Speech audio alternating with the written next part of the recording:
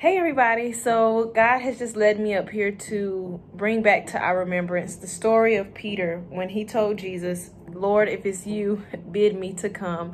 And I can say personally, I've approached God in that way. Lord, if you would just give me a sign, I'll do this. And just kind of going through that story. So Peter, he said what he said to Jesus. Jesus bid him to come, and then he started, walking on water. And so sometimes when God gives us an encouraging word or a sign, it can be, just what we need to get started, to have, it can be that thing that builds our faith. But we're going to have to hang on to that word. We're going to have to hang on to that prophecy, even after we take that initial step. And so God wants us to understand that that's just a part of the process. He will, send an encouraging word.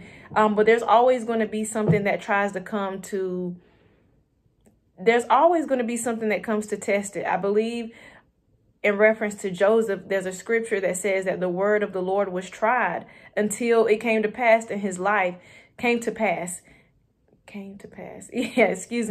his life. And so it's going to be the same for us. God will send an encouraging word, a prophecy, a prophetic word. And then we're going to have to hang on, to that word, even through, from the time God promises it, speak something about it, to the time that it comes to pass, because that time in between can be really, really rough. There's going to be so many things that come and speak contrary to that word, but we have to continue to declare what God has spoken and to understand that that's a part of the process, that there will continually be things that will try to come against what God has spoken.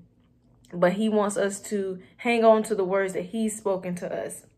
All right. Hope you have a blessed day.